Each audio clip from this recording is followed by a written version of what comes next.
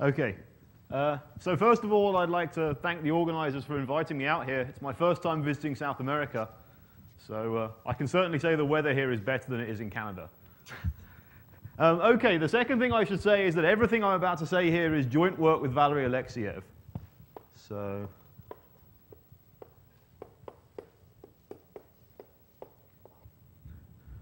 yes, credit where credit is due. This is okay. So what are we trying to do? Well, let's start off. I mean, I'm going to sort of remind people of some things that you probably already mostly know. So a K3 surface of degree 2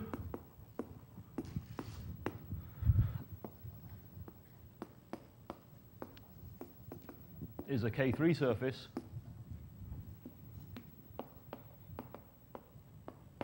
that admits an ample divisor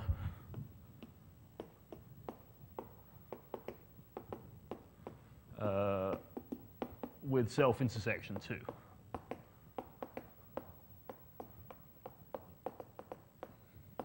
Self-intersection 2. And there's, I mean, classically these things were studied in a slightly different way before this came along. So, I mean, classically,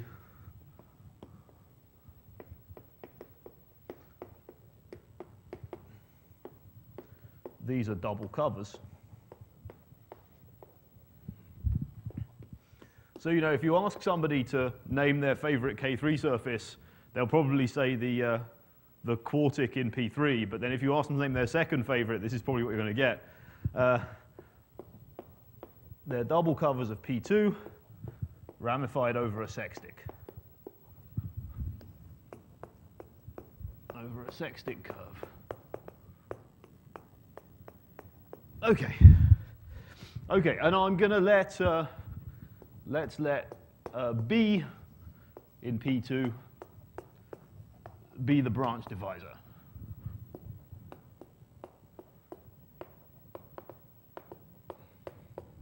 Okay, so what's our aim? Well, I mean, Bernd-Sieber on Tuesday talked a bit about compactifying moduli spaces of polarized K3 surfaces, and we're interested in the problem just in the specific case where we restrict to this degree. So I'll use the same notation that he did. Curly F sub 2 is the moduli space of K3 surfaces of degree 2. Surfaces of degree 2. Okay, so we have this moduli space, and what do we want to do? We want to compactify it. So, I mean, before I really go any further, I should probably tell you about some compactifications that people have built in the past, and then, I can go on and try and tell you, how we're trying to improve on this. So the first one I'm going to talk about is, let's say number 1. This is the Hacking's compactification. This was actually Paul Hacking in his thesis. I can't remember the date, actually. I think it was around about 10 years ago, but maybe a bit longer. So what's the general idea of this? Well, the general idea is we identify F2 with the moduli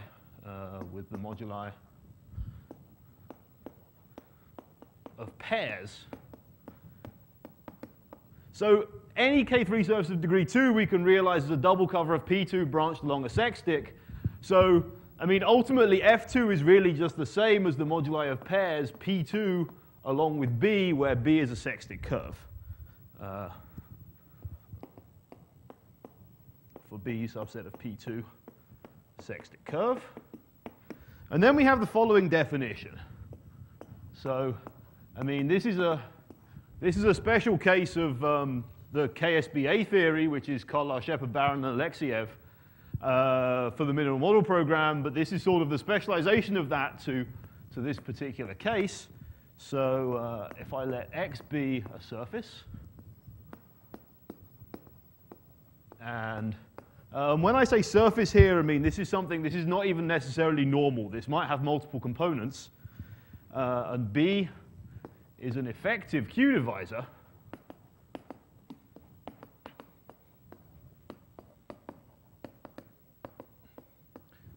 effective Q divisor on X, then X comma B is a stable pair of degree 6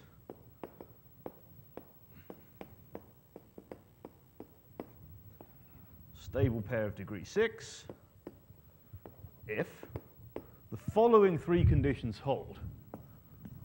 So the first one that I want is that the pair X along with the divisor 1/2 plus epsilon times B. Epsilon is a small positive number here. So I want X 1/2 plus epsilon B is semi-log canonical. If you don't know what this is, I'm not going to explain it.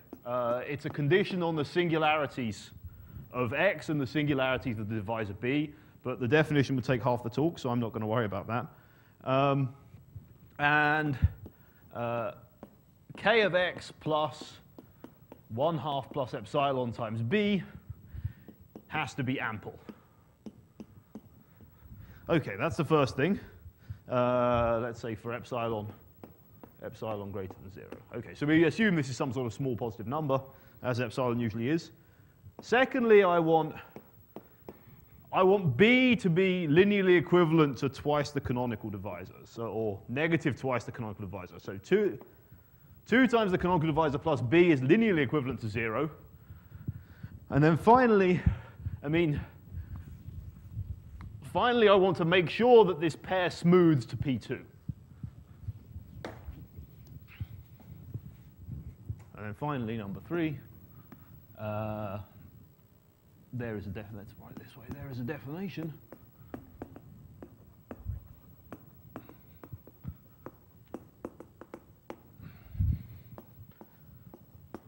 Curly X curly B of XB with general fiber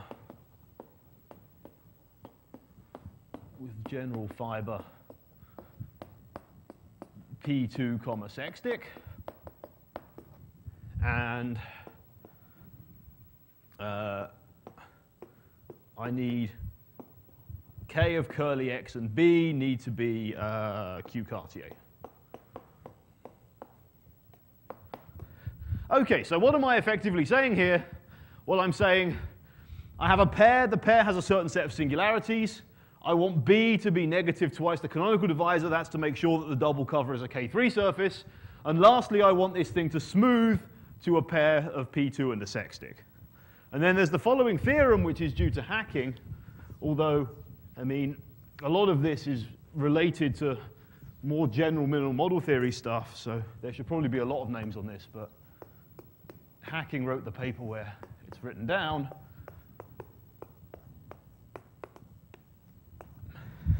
Okay, so there is a compact coarse moduli space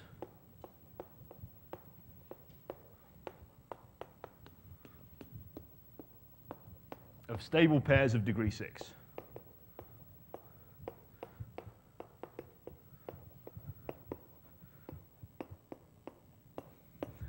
So of course, it's obvious, just looking at the definition, it's immediately obvious that the pair P2 with a sextic, a smooth sextic, instantaneously satisfies this definition. So this contains the entirety of F2, and it's compact, so this gives us a compactification.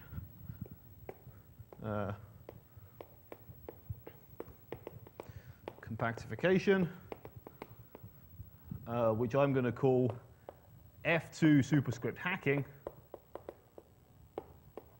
of F2. F2 bar superscript hacking. Okay, so, done. I've taken 10 minutes of your time, and now I might as well go home, right? There's a compact moduli space. It has a modular description. Why am I still standing here talking to you for the next 50 minutes? So, this moduli space has some advantages and disadvantages. So pros.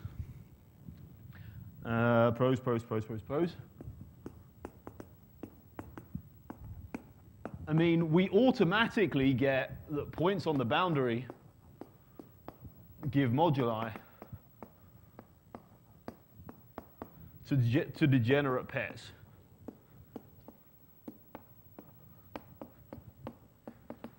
So if I pick any point on the boundary of this thing, I mean, we have an immediate interpretation of what it actually means. You know, you can go onto the boundary, you can look at a point, and you can say, well, that corresponds to a degenerate pair. You can write down what the degenerate pair is, and, you know, everything is nice. This is exactly the property that you want from a moduli space, right?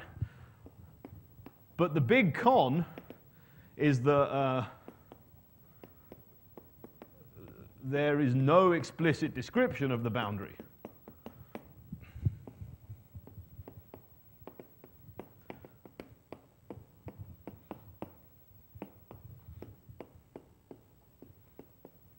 So this result is really just an existence result. It doesn't give us any idea how to actually construct this moduli space or what it looks like. It doesn't tell us, you know, what does the boundary look like, what are the components of the boundary, what are their dimensions. All of that kind of stuff is completely opaque here. It's not known to us at all. So this is kind of what we want to do. We want to try and figure out a way of actually describing what this compactification looks like in an explicit fashion. Okay, and in order to do that, we're going to compare it to a different type of compactification, which is significantly older. And this is the toroidal compactifications. So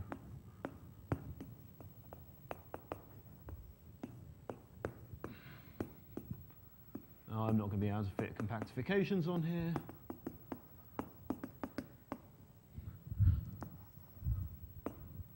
Okay, toroidal compactifications. So how do we construct a toroidal compactification? I mean, Bernstein mentioned these, but didn't go into a lot of detail, so I'm going to give you a bit of background, at least in the F2 case. So we start off with what's called the Bailey-Borel compactification.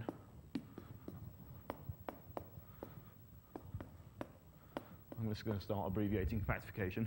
Now, the Bailey-Borel compactification is, it's been around for a long time. It's probably the first compactification of F2, and it's, you know, it's what most people think of. And I could draw a picture of it. This is the moduli space of K3 surfaces of degree 2. And the boundary in the Bailey-Borel compactification looks a lot like this. There are 4 lines which are the type 2 degenerations.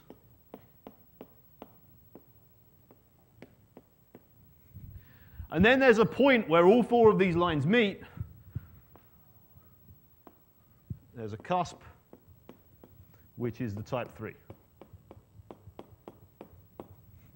Okay, so this is a very, very simple compactification to describe. It's, I think, the simplest compactification of the moduli space of K3 surfaces of degree 2 that makes any sort of reasonable sense. But again, I mean, this thing's got some problems, and the biggest problem here,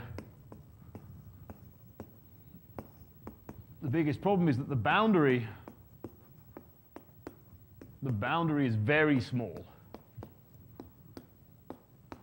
So in case you don't know, the moduli space of K3 surfaces of degree 2 is 19-dimensional. It's this massive space. The boundary in here is only 1-dimensional for the type 2 components and 0-dimensional for the type 3 components. So, you know, this thing is like codimension 18. It's some tiny, tiny little locus. And due to this, there's let's say no useful modular interpretation.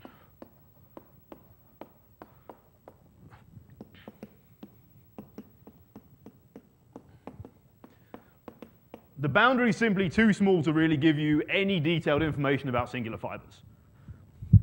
So, you know, this was known for a long time that this thing was too small, so people were thinking, well, okay, how can we make it bigger?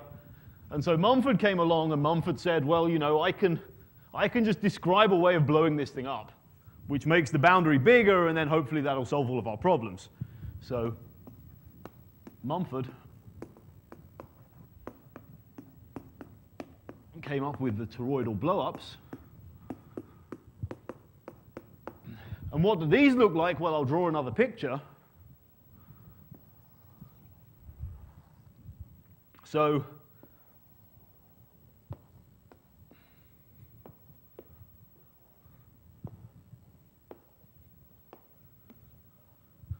now the type 2 components, type 2 are all divisors. So that's much better, right? Now we've got 18-dimensional type 2 components rather than one-dimensional type 2 components. And then you get a load of junk. So there's lots of components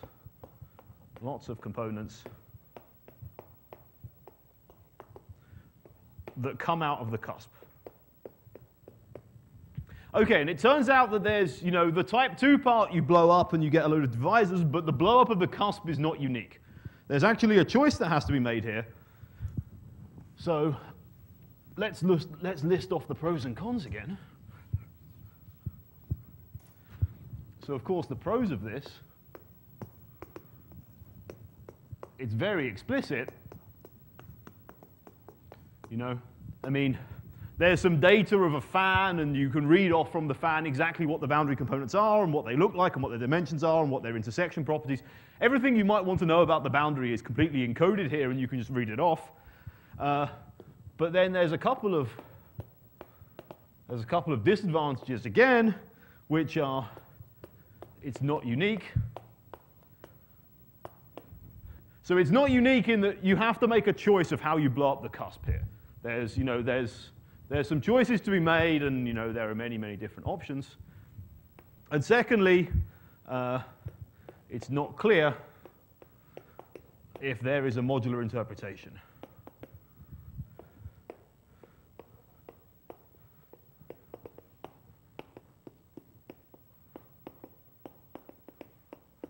So it's not clear whether this boundary actually gives moduli to degenerate fibers in any meaningful way.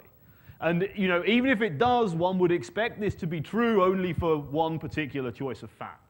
So I mean, there's sort of lots of red herring fans here that you could pick that will give you compactifications that have no real meaning, and maybe there's one which is actually useful. So that's kind of the history. That's kind of the history. What's our idea? Our idea is, can we relate the hacking compactification to a toroidal compactification?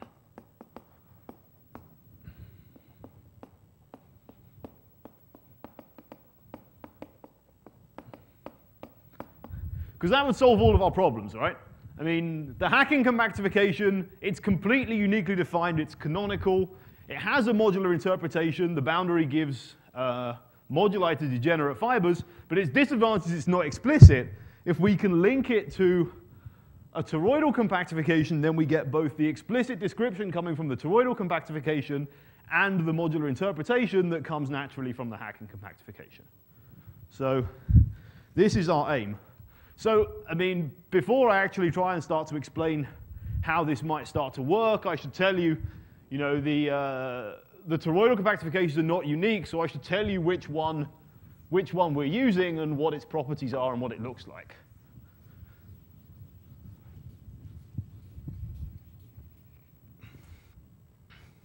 Okay, so let's say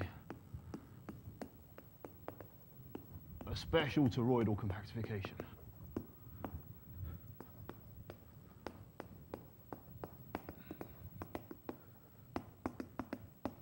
Okay.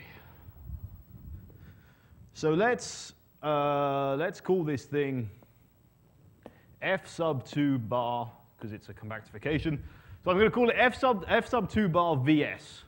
So this is going to be called, I'm going to call it the Winberg-Scottoni.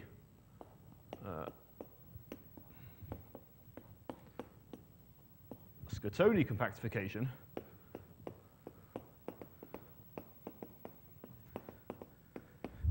Okay, so this, so this was first constructed by Winberg and Scottoni. I mean, Winberg did some work on fans and toroidal compactifications back in the 70s, and then Scottoni in 1987, we think, was the first person to actually write down this compactification. So,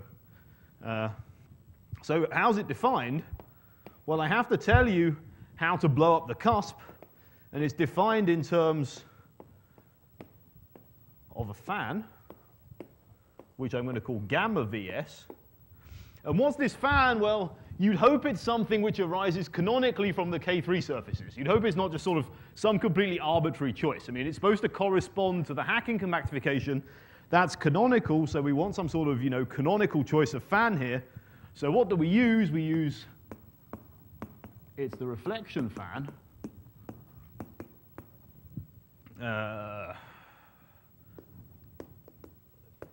Given by hyperplanes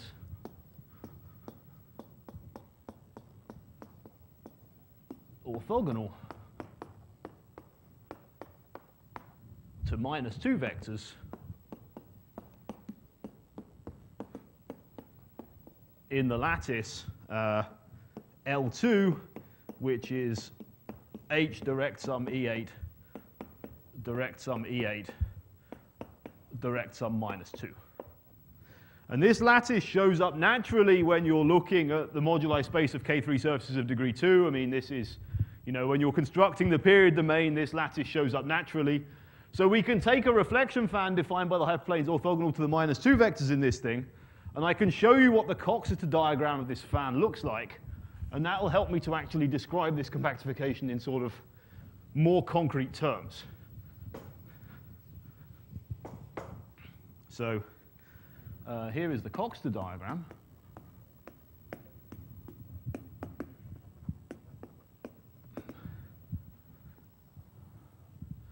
So we start off with a triangle. Around the edge of the triangle, we have 6 points along each, or 7 points along each side. Middle, middle, middle. 1, 2, 1, 2, 1, 2, 2, 1, 2, 1, 2. Then inside the top and in the corners, there are 3 points connected in here. And then there are 3 points in the center, which are kind of a bit strange. So we have a double edge here and a double edge here. And then symmetry, there's a double edge like this and a double edge like this. Oh, I put it in the wrong place. A double edge like this, double edge like this, double edge like this. And then these 3 are connected by these kind of strange edges, which I'm drawing with a zigzaggy line. Okay, so this is what this fan looks like. I don't want to explain it too far. And I'm going to label the points on this. So I'm going to start off, the points around the outside, I'm going to start with A1 in the bottom corner. I'm going to label them A2, A3, A4. This one's A7. This one down here is A13. And so on round up to A18. Then I'm going to label the ones on the inside connected to A1. I'm going to connect B1. B7 is connected to E7. B13 is connected to A13. And then D4 is connected to A4. D10 is connected to A10. And D14, 15, 16 is connected to A16. OK, so this is the Coxeter diagram. So how can I use this?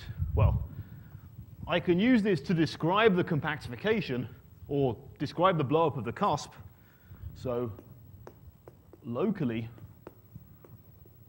near the cusp, the blow-up looks like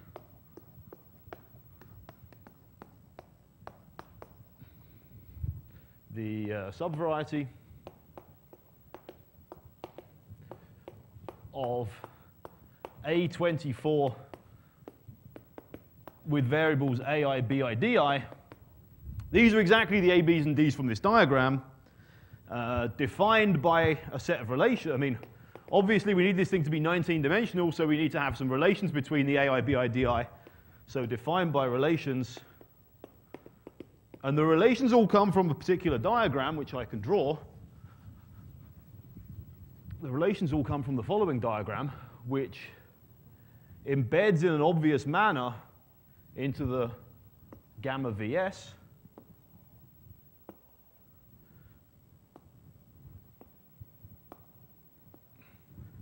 And I can put some points on here. 1, 2, 3, 4. 1, 2, 3, 4, 5, 6, 1, 4. Oh, this is terrible.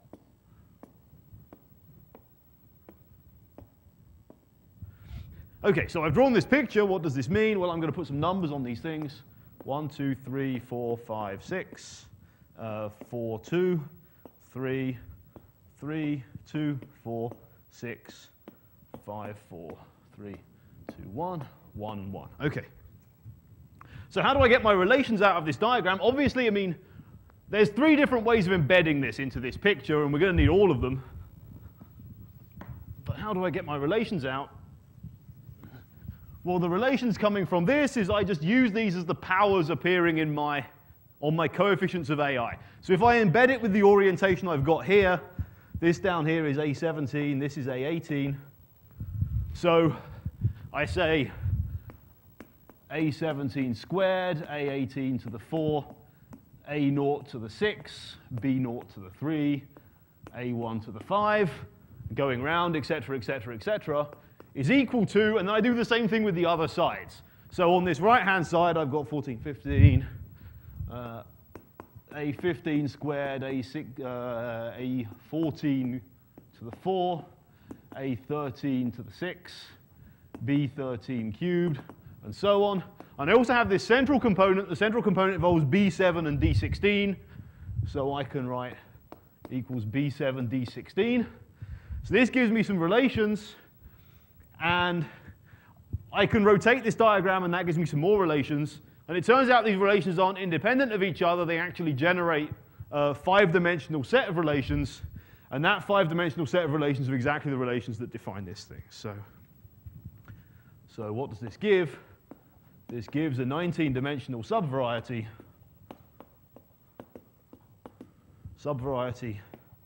of A24. Which is exactly what it has to, right? I mean, this blow up is, this moduli space is supposed to be 19-dimensional, so we'd better get something 19-dimensional. New chalk. Okay. Okay, so let's start describing some of the geometry of this thing. So I can also describe, I can give a complete description of all of the strata. So there's, the strata are divided into 2 types. So there's type 2 strata. Type 2 strata are classified by maximal, by that I mean rank 18, parabolic, by which I mean affine Dinkin,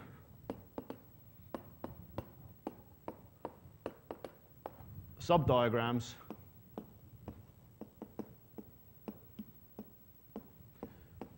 of gamma Vs. And you can check, you know, if you sit down and play with this for a while, you can check that there are exactly 4 such subdiagrams. So this gives 4 18-dimensional strata. What are these 4 18-dimensional strata? Well, when I drew the picture, these are exactly the ones that are the type 2 divisors, corresponding to the type 2 divisors.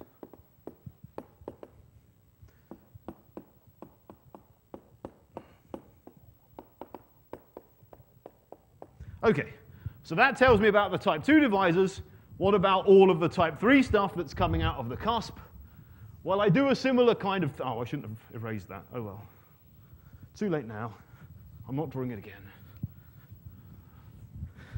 Hopefully, anyone who wants it copied it. So then there's type 3 strata. And these are given by a very, very similar thing. These are classified by elliptic. And by elliptic, I just mean standard Dinkin. I mean, not necessarily connected. They might have multiple components. By elliptic subdiagrams of gamma Vs. And the dimension of the stratum,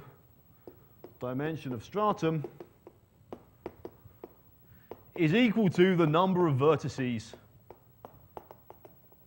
in the diagram.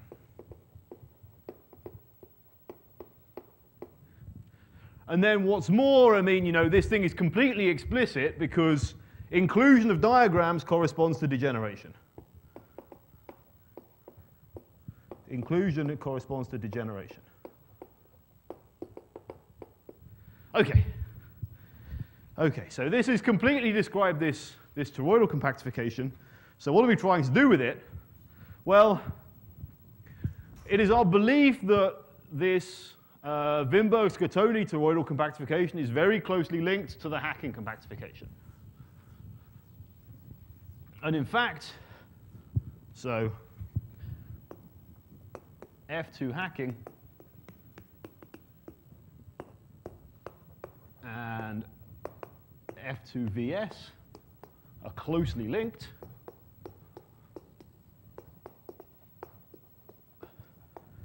So we have the following theorem, which hopefully will be coming out fairly soon. We're sort of just writing it up at the moment. Here is the theorem.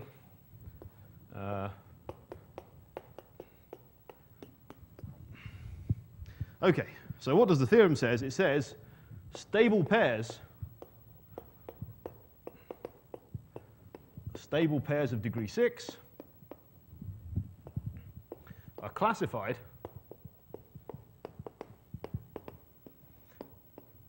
up to equisingular deformation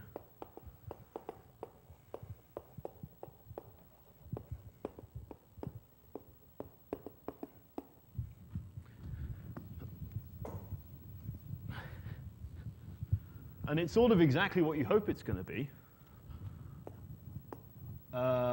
by maximal parabolic / elliptic subdiagrams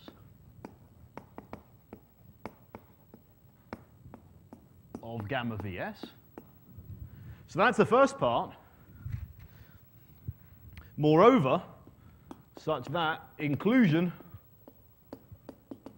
in the subdiagram corresponds to degeneration.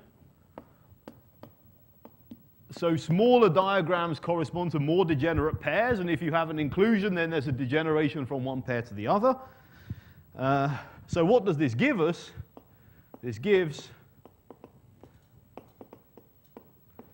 a correspondence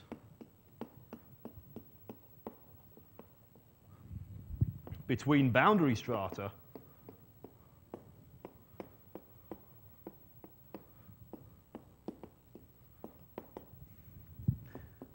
in F2 VS and F2 Hacking.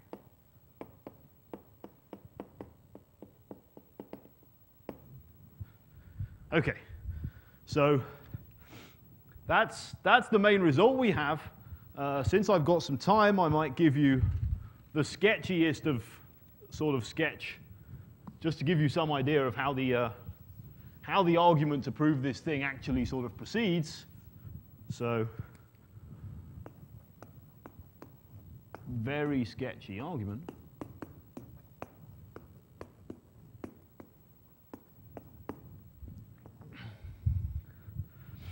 So there's three major steps. The first step is we show that any family of stable pairs, and this is some GIT stuff. Show that any family of stable pairs of degree 6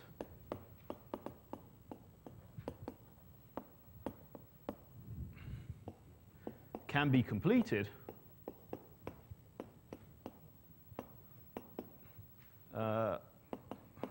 I should say any family of stable pairs over a punctured disk. I sort of missed that out. Anyway, any family of stable pairs of degree 6 over the punctured disk can be completed. Which? Oh, okay. Sorry, I thought it was a question. Okay. Any family of stable pairs of degree 6 can be completed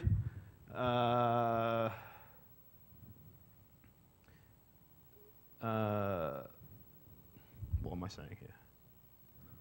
I don't want to say with, that's what by adding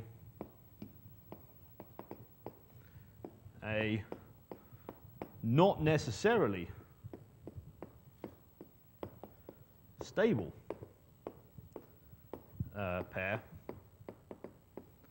of standard type. I don't really want to go into what this means, but effectively we show that if you take a family over the punctured disk, then you can glue in a fiber, to a complete family. This fiber is not necessarily stable, but it has a sort of geometry that we can understand and that we can write down. And then we say, well, okay, we want to get from this to a stable pair, but we want to do so in a controlled fashion. So then the next step is show that there is a sequence of elementary modifications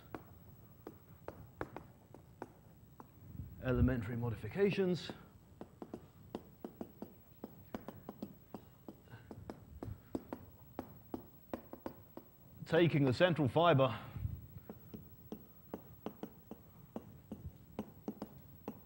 to a stable pair of degree 6.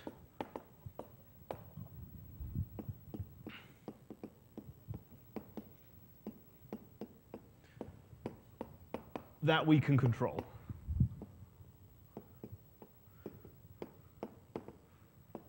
And then the problem boils down to saying, well, we need to know all of these pairs of standard type, but because we were careful when we constructed them, we can write down, a complete classification of what the pairs of standard type have to look like.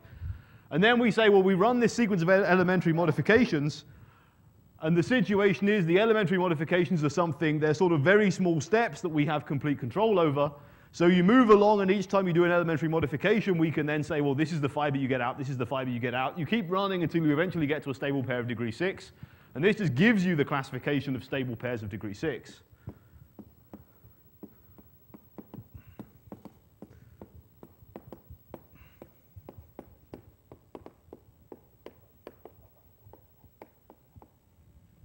Of degree 6. And then what do you do? Well, you just sit there and you say, well, okay, now we can observe that there's a correspondence with the elliptic subdiagrams. And once you have the stable pairs of degree 6, it just kind of immediately drops out that this works. Okay. So that's what we have so far. Now, of course, we'd like to have more, right? I mean, this theorem says there's a correspondence between the boundary strata, but what we'd really like to do is be able to actually say, there's some sort of correspondence between these things as actual moduli spaces, rather than just, some sort of map between boundary strata. So here is a conjecture that we're working on, and we've been working on for quite some time, which we hope is going to be true.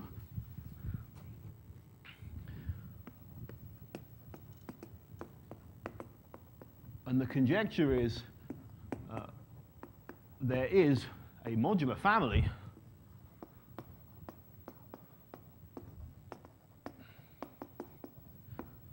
of stable pairs of degree 6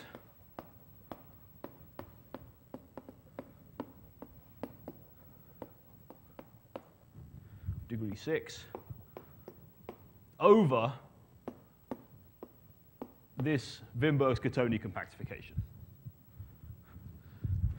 Okay, so what does this, if this were true, what does this tell us?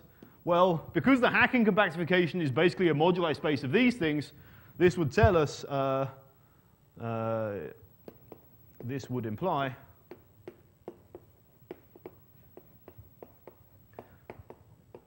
that there is a map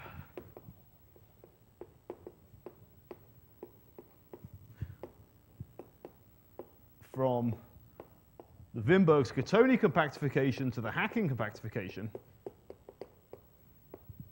And because, we have a complete understanding of the stable pairs of degree 6, I mean, we know how this map is going to map on the boundary divisors.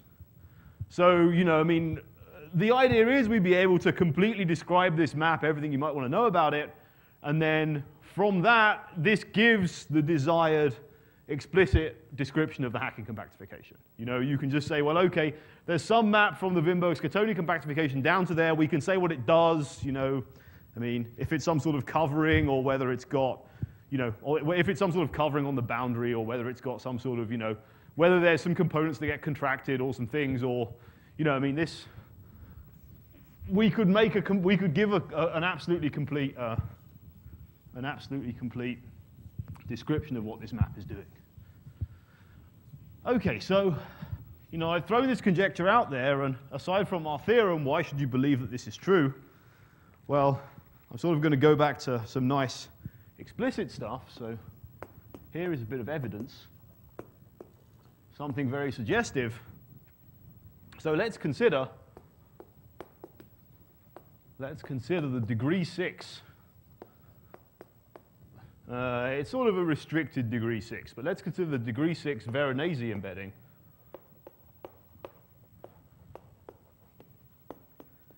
of P2 by the following monomials. Okay, so I'm going to draw a picture.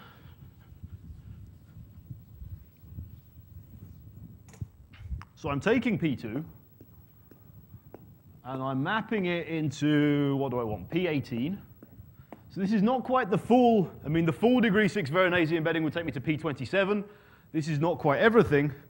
And I'm going to call the monomials x1, x2, up to x18, and z. And what are these things? Well, if I draw the triangle of sextic monomials, let's make it bigger.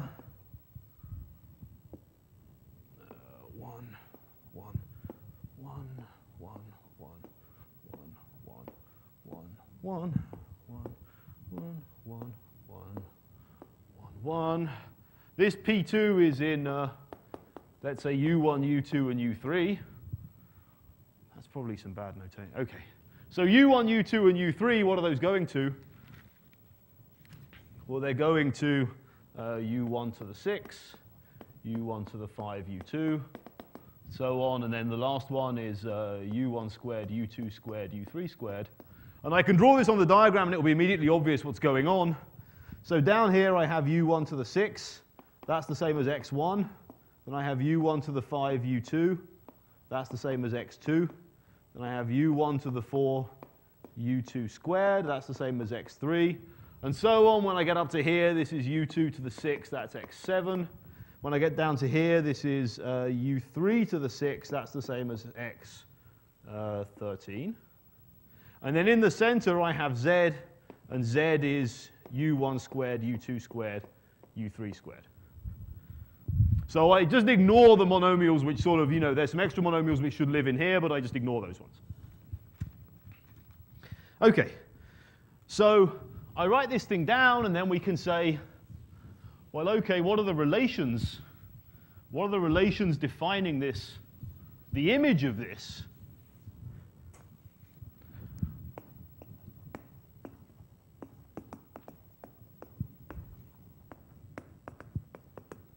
The relations defining the image here. What are we getting? Well, I'm going to use some suggestive coefficients. I'm going to say ai squared times xi cubed times z is equal to xi squared, xi minus 1 squared, xi plus 1 squared. And what's this for? Which i's? This gives me for I is 1, 7, and 13. So if you look at this diagram, this is exactly the corners. Okay, and that's 3 relations. 3 relations. Then I've got some more which correspond to edges. It's ai times xi squared is equal to xi minus 1, xi plus 1. And that's for all the other i's, I not equal to 1, 7, and 13. This is the edges. And there's 15 of those. And then finally, I've got a set of relations which are di times z cubed is equal to xi squared xi plus 9. And this is for I is equal to, now hang on, this should be 3, 10, and 16. And this is the axes of symmetry. And there's 3 of those. Okay, so this gives me a total of 21 relations, and there's 21 coefficients here. And the numbering of the labeling of the coefficients is pretty suggestive.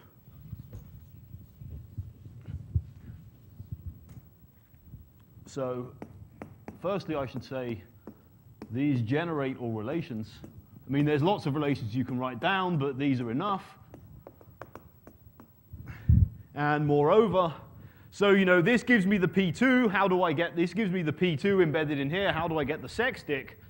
So the sextic in P2 is given as the intersection with the hyperplane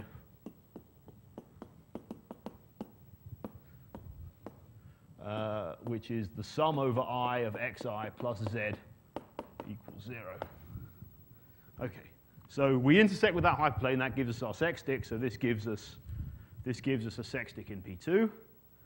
Okay, but I've got too many relations here, right? I mean, I want, I'm living in P18. I want a surface, so that means that I need to have, I really only need 16 relations. I've got 21. That means I've got 5 redundancies living in here.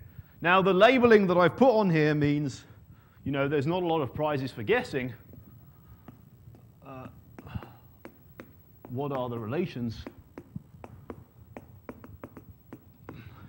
between the AIs and the DIs?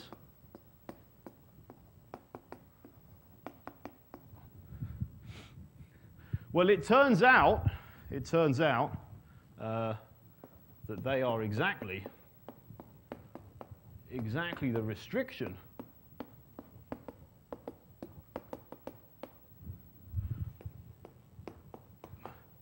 of the relations defining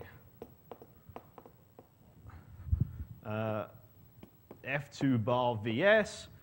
The restriction to what? Well, we don't have any BIs appearing here. And we don't want to set the BIs to 0. That will kill all of our relations. So what are we doing? We're to the locus BI equals 1 for all 3 of the i's. Okay, so what can we actually, so this is giving us a family. So what's this doing? This is giving us a family of P2s with sextics living in them, which is living over a sublocus of this, this compactification. So I can say one can do some toric geometry. And this is really stuff originally due to GKZ. And what can you prove? You can prove this defines a family of stable pairs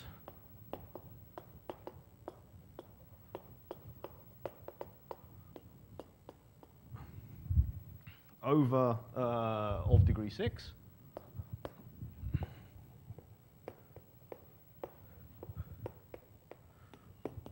Over the locus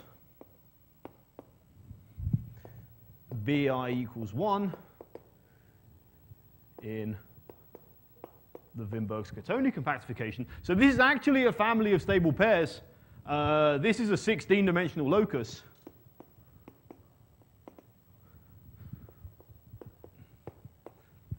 And what's more,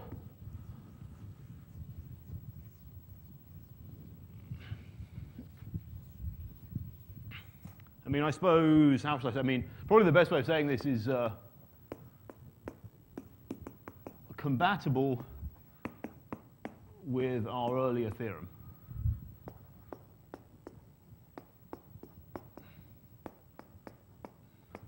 So the stable pair living over, the stable pair, in each place where this intersects a divisor on the boundary, you get a degenerate stable pair.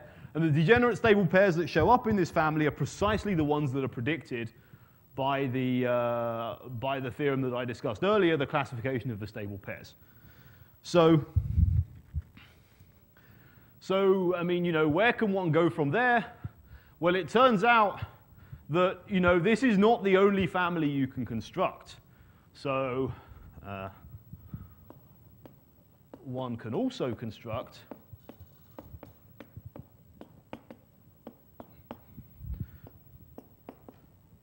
other 16-dimensional families with the same properties.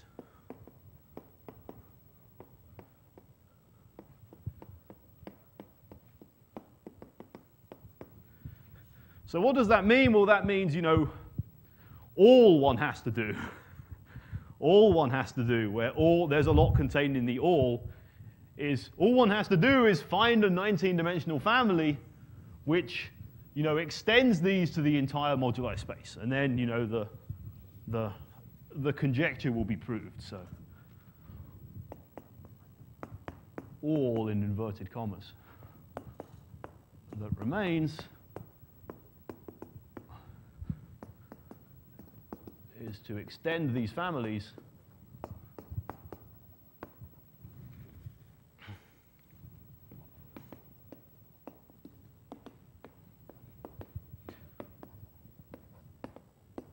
to the full 19-dimensional moduli space.